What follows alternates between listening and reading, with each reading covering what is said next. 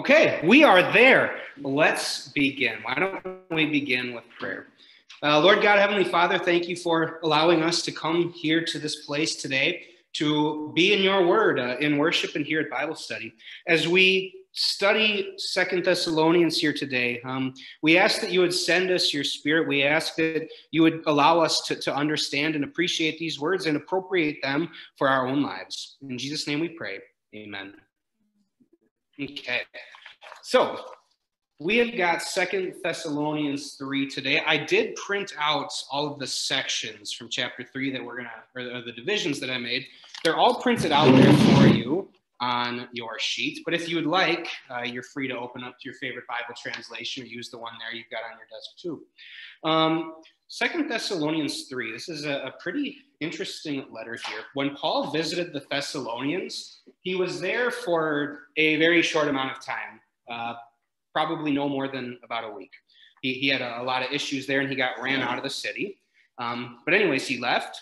And not long after, he got a report that there were some interesting things going on in Thessalonica. So he wrote him 1 Thessalonians. He later got a report that there were still some interesting things going on in Thessalonica. So he wrote them the second letter here, and we're going to look at the last chapter of that second letter here today. And really, Paul is going to address pretty much the same exact issues in this letter that he addressed in 1 Thessalonians. However, his tone is going to be a little bit more different, and we're not necessarily going to see that here today because we don't have time to run through the first letter.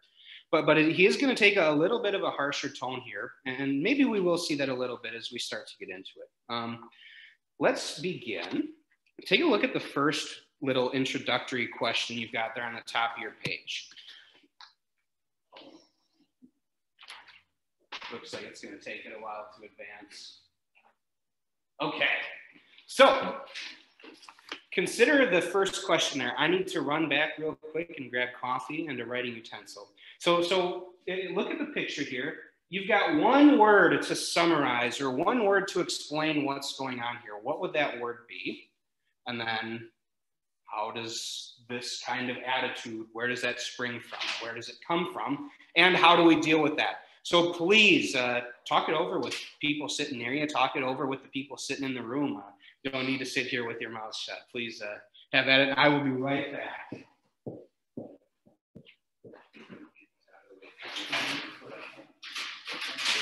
What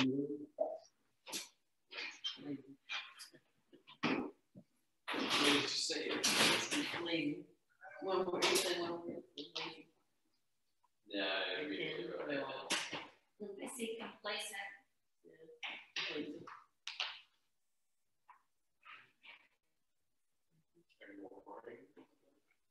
What did you say? Ignoring? I said complacent. Like, what did you say? Like, ignoring? Like, you know, when someone tells you something, you're like, no, I will, but I won't. Something like that. Like, you're kind of like ignoring, like ignoring or something. Is it just like leaving me alone? Comfortable. That's what I was thinking. My second word choice would be comfortable. Comfortable. You're too comfortable to do something. Like when someone tells you to like get up and do the job. Like when someone tells you like to get up and do something, you're like too comfortable. Okay, so what did we come up with? What word did we have? Lazy. Lazy. Yeah, that's the exact word that I had thought of too. Were there any other words that came up? Lazy. Complacent. Okay. Any others? Okay, so right away when I searched laziness on Google, and this was the first picture that came up, and I thought it was perfect. It really is. What causes laziness? Like total lack of responsibility or something. Okay, lack of responsibility. If nobody's going to expect anything of me, why would I do anything? What else? Lack of motivation. Lack of motivation. What's the point? What's the purpose of this? What else causes laziness? Complacency, yeah. Well, that's the big deal. Who cares, right? Anything else? How would you fix laziness? To get up and do something. Well, let's assume it's not that simple. How would you fix laziness? Or give them some sort of motivation. Okay, there's got to be something to motivate them, right? Anything else? Encouragement. Encouragement, sure. This isn't good. Here's a better path. I'm going to be with you and help you out down that path. Good. What else? Anything else?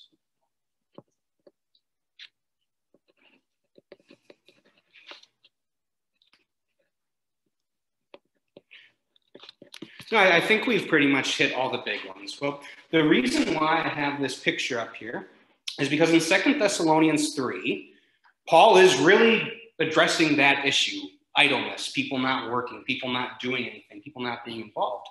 And there are a couple of reasons why this sprang up here in Thessalonica, why laziness crept in their congregation. Now, it was kind of a cultural thing at that time in ancient Greece that men just didn't really work with their hands. That was a female thing.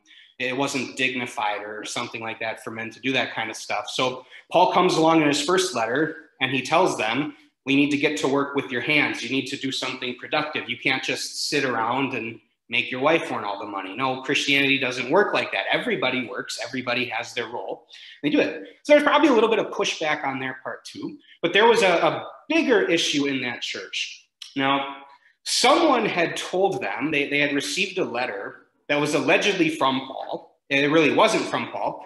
But someone had told them in that letter that Jesus already came back. He already came back for Judgment Day. So they said, well, we're just going to sit here and wait until he judges us. Now, they had a pretty big misunderstanding of what Judgment Day is and how that's going to work and what Jesus is going to do.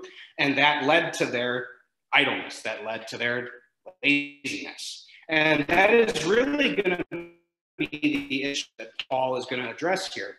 But these first 5 verses of chapter 3, Paul's not quite going to get into it so hard. He's not really going to hammer on them for their idleness. Instead, he's got a few words that really, I think, close out the last chapter, chapter 2. Now, let's consider what chapter 2 is about. 2 Thessalonians 2 is really all about the Antichrist, the one who comes and sets himself up in Christ's place. And Paul was telling him, no, Jesus is not going to come back until the Antichrist is revealed, until the man of lawlessness is revealed. And until that happens,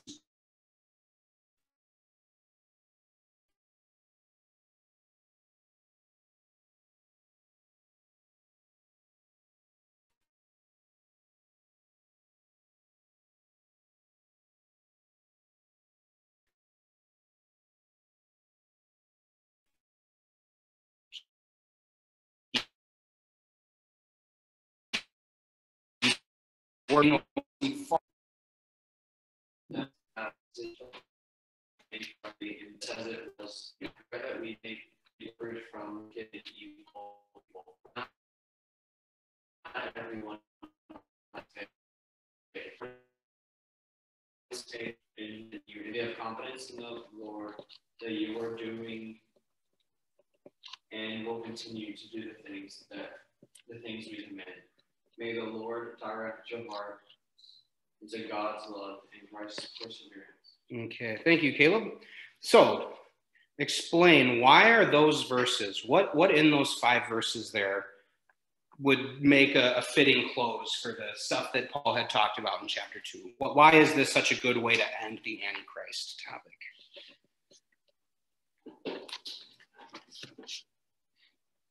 He encourages them and motivates them. Okay. Yeah, stay in your faith. There's lots of encouragement, lots of motivation there. What else?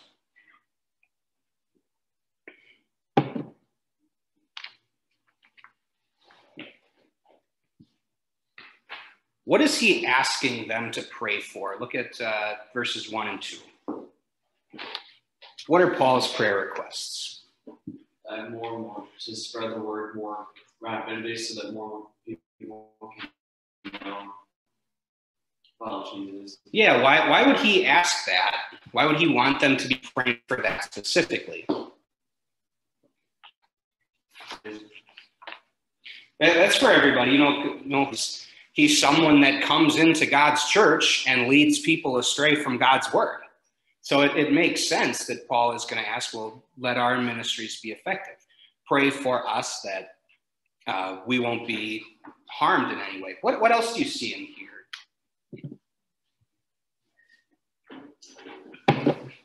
Fitting close to the section on the Antichrist. That they will all because it's all it's not true that all this Antichrist stuff is not true. The judgment day has not happened. So he's encouraging them that trust in God, and they'll all blow over and stuff. They'll no longer have to deal with all the rumors and stuff. Okay, yeah, putting some of those rumors to bed. Good. Anything else you see in here?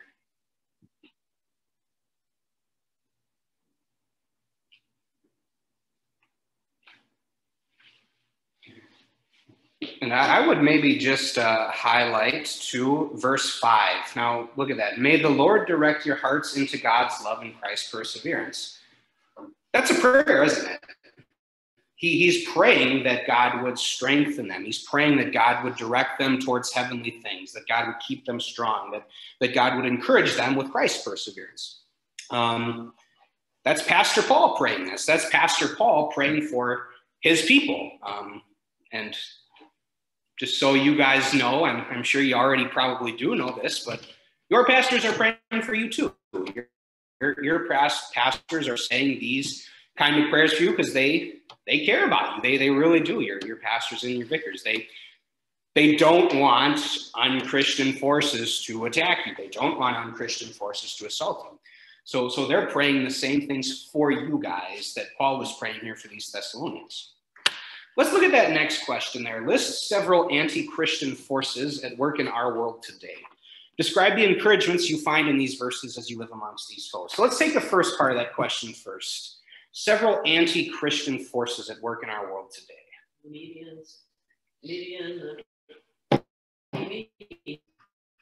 are constantly fighting against any Christian, what they're showing on TV.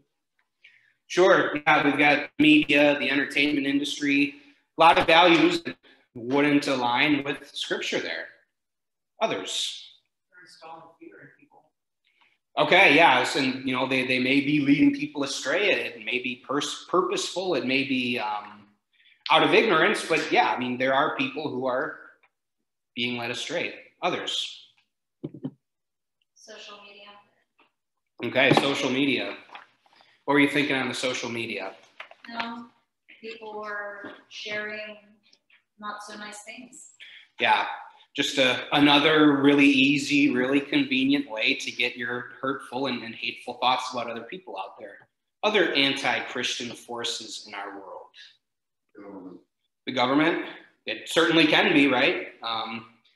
It hasn't been out of the news too long ago that people want to, I've seen stuff in Texas. They want to censor pastor sermons. They want to force wedding cake companies to make cakes for weddings that they don't want to make them for. Other anti-Christian forces. Rumors and lies. Rumors and lies from whom? It's rumors and lies about how Christians are evil, that you shouldn't trust them, things like that. Yeah, how much of that? Well, maybe people who haven't been to the university in the last few years wouldn't know, but you probably heard that there's a lot of that happens in the university, right? Yeah, you'll have college professors that are going to tell you that the Christians are the hateful ones. They're the ones that are intolerant. They're the ones that are causing pain and suffering in this community and that community. Let's not overlook some of the obvious ones either. Maybe I shouldn't say obvious, but there's a lot of religions that aren't Christianity, right? And every one of them seeks to undermine what Jesus has done, either by saying that there's no triune God, either by saying that you do enough good things and you'll get reincarnated. And it's a cycle that keeps reoccurring until you reach the highest good or whatever it may be. There are tons and tons of anti-Christian forces in our world. Tons and tons of forces that the devil uses to try and get you. So as you read Paul's words here, what encouragements do you find? Do you personally find as you live amongst these foes? That like no matter what hard times come, like he states that God will always be with you. Okay, how is that for a reminder, right? It's like God is always with you. Even when Satan comes close, even when people who would rather see you deny your faith and pick up their cause, when that kind of stuff comes close, God is still right there. And we're actually going to talk about that in our sermon a little bit later. So, good thought. Other encouragements you find here? This is more of a personal story, but like we were at High Lobby weeks ago, and there was a gentleman out in the parking lot preaching and singing gospel music, and I was able to share that on Facebook, and was able to get a lot of encouraging words from others, and like not to feel like this is what you don't see in the news or on other social media. Like that's really what's happening that you just don't see. Yeah, that's a good story, a good point there, because it reminds me of what was Paul praying for. His prayer was that God would give more people to his church, send more people out into the world to share that message, to preach and proclaim the good news of Jesus. Good.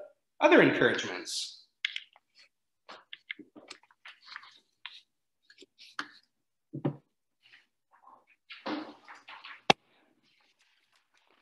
Well, not to sound like a broken record here, but your pastors are praying for you. Don't ever forget it. Don't ever forget it.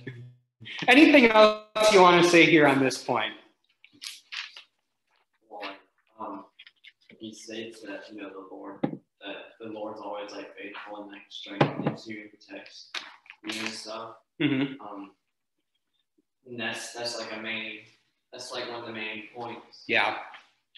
Yep, you're absolutely right.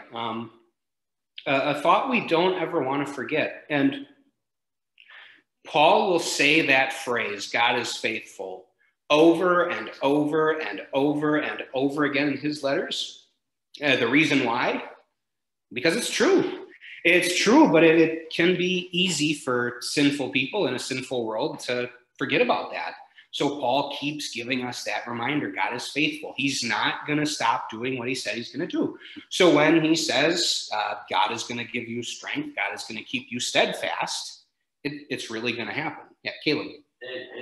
I don't know, this is sort of like, how you said that God's always with you and stuff. It reminds me of something that happened not that long ago. We were going home from church, and we had to stop by to get some gas, and the car was empty. And apparently, like an hour and 30 minutes ago, a guy left that same gas station, and he left his wallet there. And so Mom noticed that I went into the gas station. Mom walked in and said, "He didn't lose a wallet and stuff." And the guy comes back and he says that I lost a wallet. So him and Mom were like talking, and I heard, and he said, "Oh, I'm a Christian as well. Like, do you believe?" Because Mom was wearing the live generous God, and he knows that she was a Christian. So they were both talking about how they're Christians and stuff. And it reminded me of the fact that like his wallet was so perfectly out of the way to where nobody can, notice it or. So it made me think, well, God really is with us.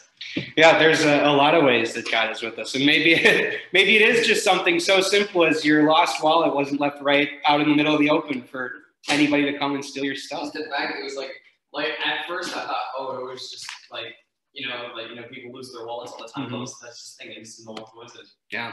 But then he said that, he's a Christian. I was like, okay, there's something going on.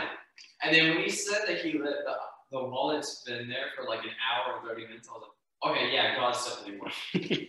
Yep, little reminders everywhere, right? Anything else you want to say here? All right, so let's really get into the meat of chapter 3 now. Paul is going to address the idleness issue quite heavily here. Can we get a volunteer to read verses 6 through 13? Anybody want those? Go ahead, Greta. In the name of Lord Jesus Christ, we command you, brothers and sisters, to keep away from every believer who is idle and disruptive and does not live according to the teaching you received from us. For you yourselves know how you ought to follow our example. We were not idle when we were with you, nor did we eat anyone's food without paying for it. On the contrary, we worked night and day, laboring and toiling so that we would not be a burden to any of you. We did this not because we do not have the right to such help, but in order to offer ourselves as a model for you to imitate. For even when we were with you, we gave you this rule: the one who is unwilling to work shall not eat. We hear that some among you are idle and disruptive. They are not busy. They are not busybodies. Such people we command and urge in the Lord Jesus Christ to settle down and earn the food they eat. And as for you, brothers and sisters, never tire of doing what is good. Okay, thank you, Greta. So as we heard those verses, as you may be scanning through them again, how can you tell from those verses that laziness is a serious sin? The question there. And in what ways do these verses show how serious the sin of laziness is? You don't eat. Yeah, right? How's that for a rule or an ultimatum or whatever? If you don't want to work, well, then you're not going to eat. Don't expect everybody to just sit and take care of you. Don't expect that you can just mooch off of people. What else?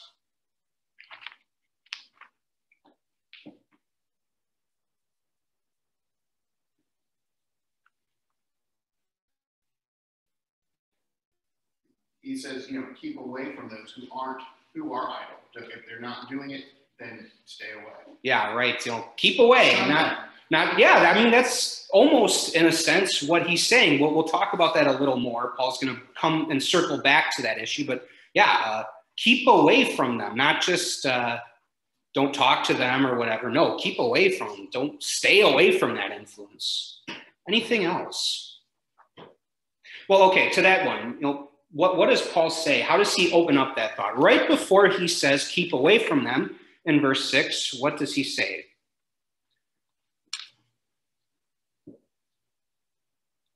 How does he introduce that command? Yeah, in the name of the Lord Jesus Christ. He's tying this command to Jesus. This is God's will. Stay away from idle people.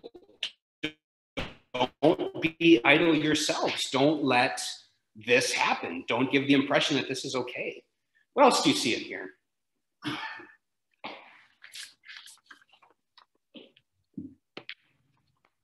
He does use himself as an example. When I was there, I could have taken the food for free, but I was constantly working. Yeah. I was showing you how to do it so that you don't.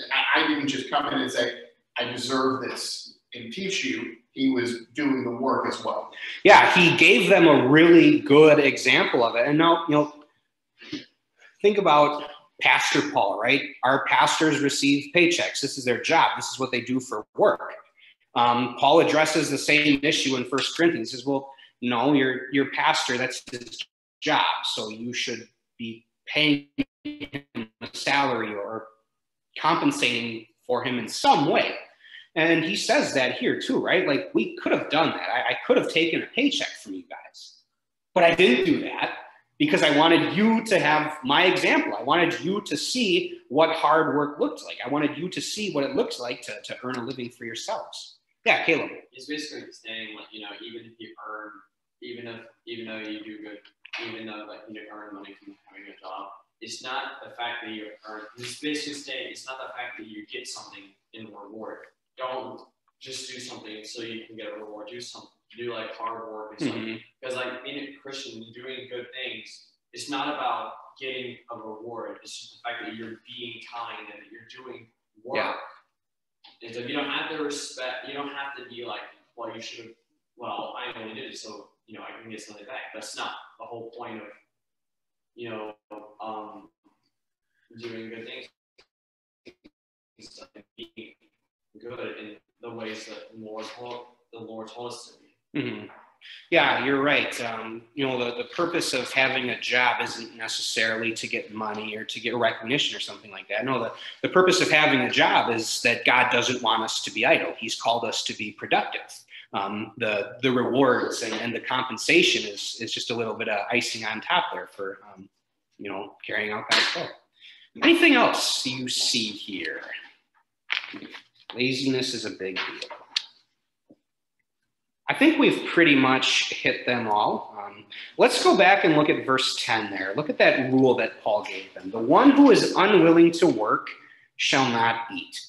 So analyze that rule there in verse 10. What is Paul saying? What is Paul not saying? Analyze the rule. I think you got to work for what you need for your necessities. It's not something that's going to be given to go. Okay. Give it to you. Yep. It's you've got to work. Stuff's not just going to be handed out to you. That's what he is saying. What is he not saying, however? Because we could definitely read more into this than Paul is saying. I want to make sure we don't do that. He's not saying that that you won't eat if you don't do work. Like he's not saying that. What do you like? I'm just like he's basically saying what she said. Like you basically like eating. He's not comparing eating to be like starving for food and eating food. He's saying that like in order to work, in order to get things, you have to work for it, and that's what he's saying. Yep, and that's kind of the general principle that Paul is laying down here is we're not reliant on everybody, generally speaking. Generally speaking, this is how it works. If you want to eat, you've got to go to work so that you can get paid. What is Paul not saying, Aaron? I think the key word is the unwilling. Yeah. He's not saying if you don't work, you don't eat. He's saying if you're unwilling. Yes. Which covers the can't work. Yeah, unwilling is the key word in here. It's an attitude thing, right? There are people in our world who can't work. There are people that do need to rely on others to help them out because they just physically can't do it, or there's some reason why they can't work. Unwilling is the key word here. This is the attitude of, well, why should I? Why would I when I can just collect a check from the government? Or why would I when someone else is going to be dropping stuff off at my house every week? Whatever it may be, the key word there is unwilling. Paul is addressing the attitude of laziness here. Yeah, go ahead. I think what he's doing is he's not saying that the people who can't work is a condition they have. Mm-hmm. He's not saying that they're not willing to do things. He's basically stating that they really can't do things, and he's talking about the people who don't do things and they get a reward. He's talking about. He's really talking about the two differences that we have, like the people who literally can't work or the people that just don't care about working. Yep. And he's focusing more on the people that don't care about working. Exactly. He's addressing the attitude of I don't want to work, not people who for legitimate reasons can't. And we know from Paul's life and letters that he wasn't opposed to charity. I mean, when he went to Corinth, not long before he went to Corinth, he was in Jerusalem, and there was a terrible famine in Jerusalem. I mean, nobody had food. So Paul made it a point when he would go visit churches and when he would write letters to make sure that you guys have all of this stuff collected. So that way, when I can come, we don't have to worry about anything. It's just there. I can pick it up and take it back to Jerusalem for the people there who have need. We know Paul is not opposed in any way to taking care of people who can't take care of themselves. It becomes an issue when it's the attitude again. I've got a slide here. You don't have this on your sheets, but I think it's worth our while to spend a moment talking about it when it comes up. Okay, what about these things? How do these items fit in? For those of you who can't see it, this is a electronic food stamp sign. We're accepting that. And this one over here is the Teamsters logo, the labor union Teamsters. Where do these fit in? What are you thinking? Well, the union Teamsters is an enabler to provide for yourself in regard to work, right? an organization that enables people to provide for themselves. It helps people out. It helps in that space. And the other side, it's the EBT, the food stamps. That's more of the charity side of the equation, helping the people that truly can't help themselves. Yep. Yeah, the reason why I bring these up here is 2 Thessalonians 3 verse 10 has been used as a passage that says we should get rid of this. These things have they been abused? Sure. Is that an attitude we need to correct? Of course. But these programs, they were never intended to be abused. Think about the labor unions. I mean, why do we have them? Well, because people working 20 hours a day and people were dying every day in those factories. I mean, it was not a place where you wanted to be. The unions, they're introduced, and all of a sudden we're protecting bodies. We're protecting bodies that God gives that aren't necessarily being protected by employers. Food stamps, again, same idea. There's people who can't work. There's people who can't earn money, so they can't buy food. These programs were implemented to help people out. They were implemented with God-pleasing intentions. They're certainly good and godly things. And again, they can be abused, and that is an attitude that should be corrected, but not necessarily these things here. Any thoughts, any follow-ups? Okay, take a look at the next question on your sheet. We're going to jump down to verse 13. And as for you, brothers and sisters, never tire of doing what is good. Consider that first question there, or the first item. Put that verse into your own words. What is Paul saying here? Never tire of doing good. What's the point? What's the encouragement? Don't get distracted. Okay, don't get distracted. Continue to work hard. Any others? I'd even say don't get discouraged by those around you, because I think he's trying to focus on, we know there are people, because he says it earlier, we know that there are people who are being lazy, who are being useless.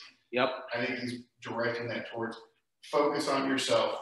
Don't get discouraged because you see the others, you just worked for your food. And you see the others who didn't work and they're still getting their food. The abuse of the EBT. Sure.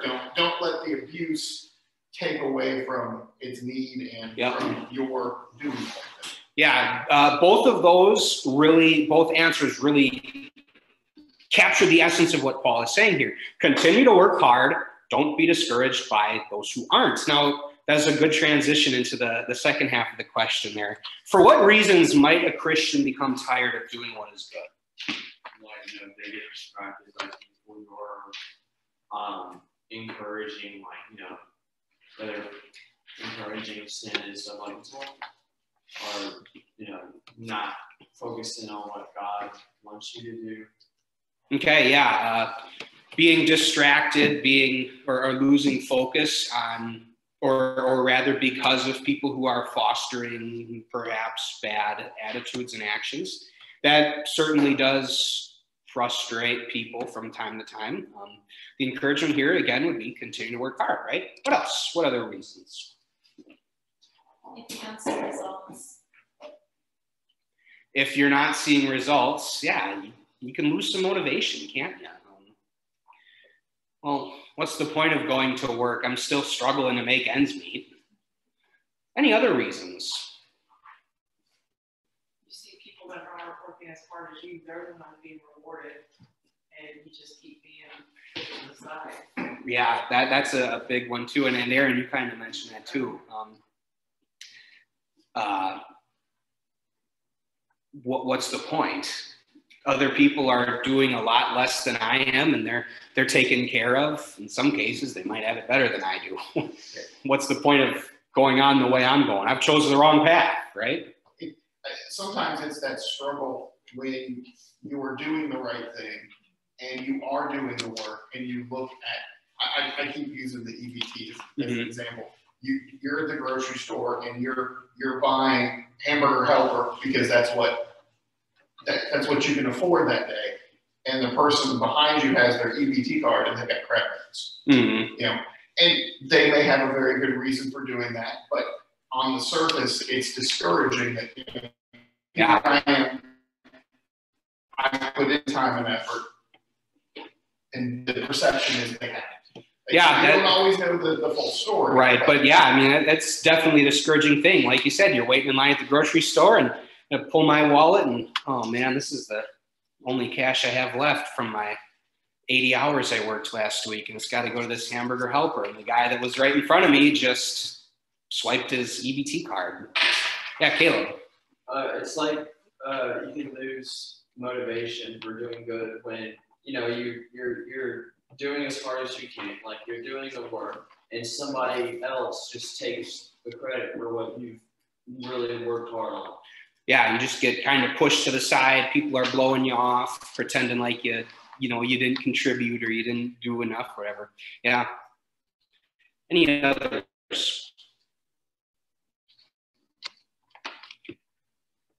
Well, we've certainly highlighted a lot of very real concerns and worries that people have. A lot of very real things that probably do at times discourage us. But take Paul's encouragement here to heart. Never tire of doing what is good.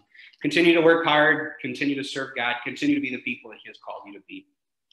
Let's take a look at verses 14 and 15 now. Verses 14 and 15 they're still connected to verses 6 through 13 here, but I wanted to break them off because Paul is going to come down a little bit harsher now on those who are idle. And really, he is going to be calling for church discipline on those who are idle. Let's take a look at 14 and 15. Would anybody like to read 14 and 15 for us? Go ahead. Take special note of anyone who does not obey our instruction in this letter. Do not associate with them in order that they may feel ashamed, yet do not regard them as an enemy, but warn them as you would a fellow believer. Okay, so we're circling back to the idea of keep away, shunning them. Why do we do this? What's the goal? What are the intentions here? So as we do that, consider the next question. What lessons do these verses teach about church discipline? And in just a moment, I've got another slide for us to look at. But before we get there, what do you see in these verses right here about church discipline? So we would be talking about excommunication here ultimately. But anyways, what do you see? Kind of associate yourself with, so you want to be around people that work hard versus somebody that's not. Okay, so one of the goals or purposes in this is so that we ourselves aren't led astray, so that we ourselves don't go down this path. That's one of the reasons why we would carry out church discipline. And it certainly comes out here, take special note of these people, stay away. What else?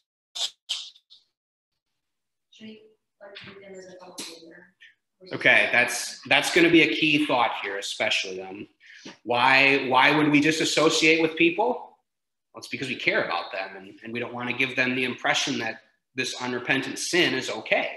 So there's a motivation for our own souls, and there's a motivation for the sinning party's soul as well. Anything else you see here?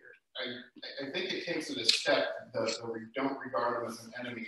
You're keeping them away and shunning them, not as a final, okay, we're done with you forever. It's we're doing this short term to show you that you're wrong and bring you back. Yeah, so it's a different approach. Exactly. If an individual were to be excommunicated, the congregation doesn't treat this as a haha gotcha. That's not what this is about. It's about showing people how serious sin is. It's about showing people that those who don't repent of their sin are outside of the kingdom of God. You're not a member of the church. You will be in hell if you died. And then, of course, we don't want people that we deeply care about in hell. So we show them this is this is a big deal. Yeah, Caleb, go ahead. It reminds me of the keys, like the locking and the binding. Yep, that's exactly what we're talking about here. The use of the keys, loosing and binding. Good. You must have learned that in catechism class. You must have had a good teacher. I know it wasn't me. Well, we can't remember when you. Anything else here? Any other lessons?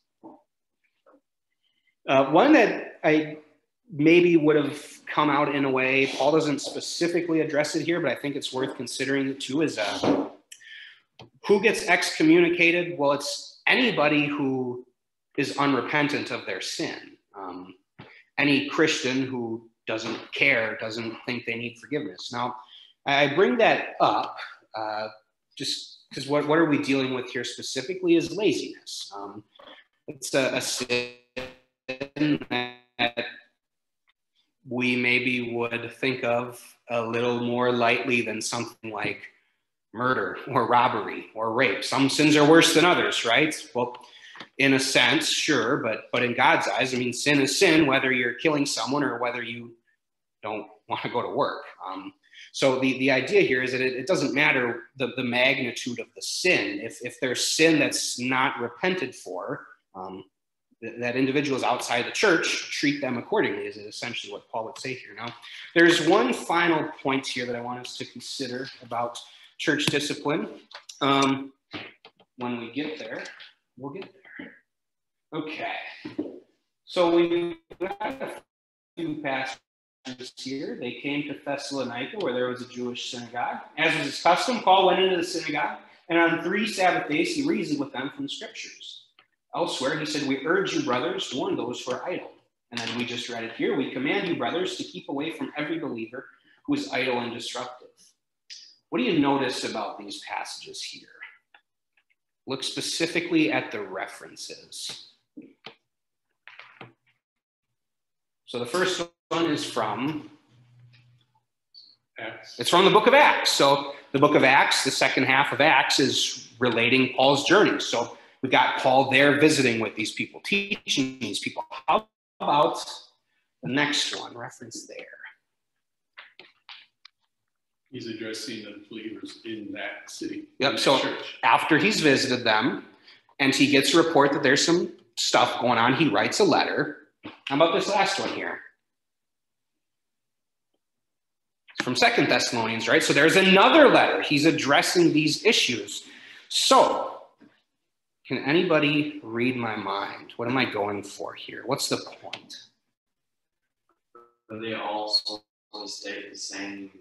Yep, he's addressing the same issue multiple times, right? The point here that we would take away from this is patience, persistence. Excommunication is not necessarily a 1 or 2 day kind of thing. Again, we're dealing with a brother. We're dealing about someone for whom we care a lot, tremendously. So we take time. This takes a while to determine. It takes a while to get to this point. And that's exactly what Paul did here. He visited them once. He taught them, corrected them. They didn't learn from it. He wrote them another letter. Paul was patient. Paul was persistent. Which brings us into our next question there. Evaluate that statement. Church discipline requires firmness and patience. Love for a sinning brother will make both easy to come by. Any thoughts? I don't know if necessarily the second sentence would be true, because ultimately we are human, so we may not always be patient with them. Yeah, we are going to be sinful people. We are. So we're not always going to carry this out perfectly, right? Just like anything else we do, we're not going to be perfect at it. Caleb? Well, like the second sentence is like, it's not really easy to come by because, it can take me, like we can both just easily get tired of one another, can easily give up of trying to get someone to realize that they're doing the wrong thing. So we can easily just get tired of it. And so it's not really easy to go by. So. Yeah. Anything else? Yeah, I think we would say that in an ideal world, the second half there would be easy, right? It should be easy for us to love people. It should be easy for us, therefore, to be firm and patient with sinners. So of course that'd be in an ideal world. But if we were in an ideal world, we would never ever have to carry out church discipline because no one would sin. Not an easy thing to do, to say the least. And really, Paul has talked about a lot of things in this letter that aren't easy to do. They aren't easy subjects to grapple on and think about. He talks about some deep and weighty stuff here. So I think he closes out his letter in a very appropriate manner. Let's take a look at his benediction there, 16 to 18. Who wants them? Who wants those verses? Great stuff. Go ahead, Denise. Now may the Lord of peace himself give you peace at all times and in every way. The Lord be with you, all of you. I, Paul, write this greeting in my own hand, which is the distinguishing mark in all my letters. This is how I write. The grace of our Lord Jesus Christ be with you all. All right, so he's got a nice benediction there. And, you know, the first time when I read this, it kind of sounded to me like Paul said the same thing 3 different times. But I don't think that's the case. I think he's got a different point to get across, a different message of hope and encouragement for us with each element in that benediction there. So let's break it down a little bit, consider each point, explain it. What is Paul saying? So consider the first one there. May the Lord of peace himself give you peace at all times and in every way.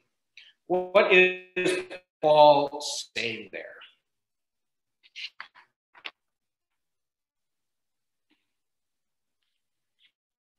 Not to stress. Okay, don't stress out. Why not? Well, because God is peace, right?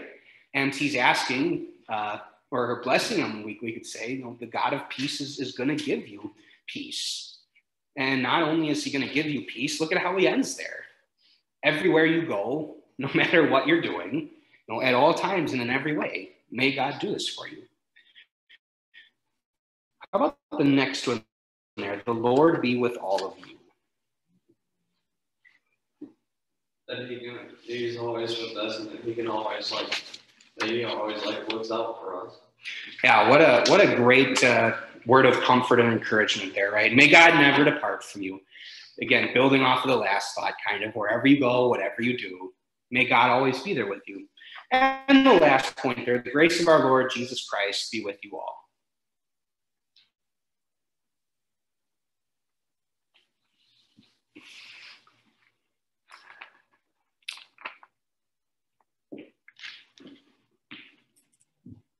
We've got a different word here used. He says the grace. Yeah, exactly. What is grace? Well, it's forgiveness, right? It's giving us things we don't deserve. What better example of grace is there than that forgiveness? May the grace that Jesus fully and freely gives to all be with you everywhere. Now, considering the things that Paul has talked about in this benediction, or in this letter, why is this a fitting close? Why is this a fitting benediction? Because it's all true. Because it's all true, for sure. Any other thoughts?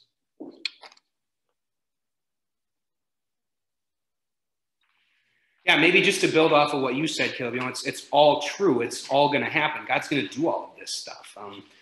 Remember that as we make our dealings with sinful brothers and sisters. Remember that as we contend with and fight with anti-Christian forces in our world. Remember that, that these forces aren't going to win. They are going to be judged, and God is going to do everything for you that Paul laid out in his benediction. One last thought for us to consider here. So I think that sometimes the blessings and the benedictions, say you're reading through one of these epistles, one of these letters, and you get to the last couple verses or so, and you're like, all right, good, I'm done with this letter. And, if you're anything like me, the benedictions are just kind of thoughts to sound nice when you're closing out a letter. But you read through these things, and there's just a ton of good, awesome, and encouraging stuff in these benedictions, and they are all worth careful and persistent study. And, of course, there's a lot of reasons why. So think of some of those reasons. List several reasons, several situations in your life in which recalling a benediction like the one we just looked at there would be beneficial. Caleb? Like if you're going through a really like low time, if you're going through like if you have depression and you're always sad and you feel like you're worthless and stuff, and if you look at that, the Lord's always there. Yeah. And will always like take care of you. Yeah, you might think all these negative things about yourself, but it's not true. I mean, look at the words that Paul has got to say over you, to say to you, to apply to you. Good. Others. I think with like this last one, with the grace of the Lord Jesus Christ be with you, it kind of brings it full circle, especially in this context, because he's talking about you have this issue of laziness, you're trying to correct it, and once it's been corrected, you forgive it and move on. You don't bring it up 10 years later. Remember when you were lazy. Yeah, that's a good point. This grace that Paul proclaims over us, it's not just for us, it's for all sinners out there. Offer that, a sanctification point here for sure. Other thoughts? I know for me, I'm getting ready to start the hardest semester of nursing school, and I've been extremely stressed about it. So coming back and knowing, God has a plan, no matter what happens, I'm going to end up where I'm supposed to. Just be calm about it. Yeah. Has helped me immensely. Yeah, how's that for a thought too, right? We worry about things, we get stressed about things, understandably so, but God is in control. God's going to have us where he's going to have us. And no matter where he has us, he is going to bless us. He is going to keep us. He is going to be gracious to us. That's a great thought to go forward on. Anything else you'd like to say here? Or any questions or comments? Well, why don't we close then? The grace of our Lord Jesus Christ and the love of God and the fellowship of the Holy Spirit be with us all. Amen.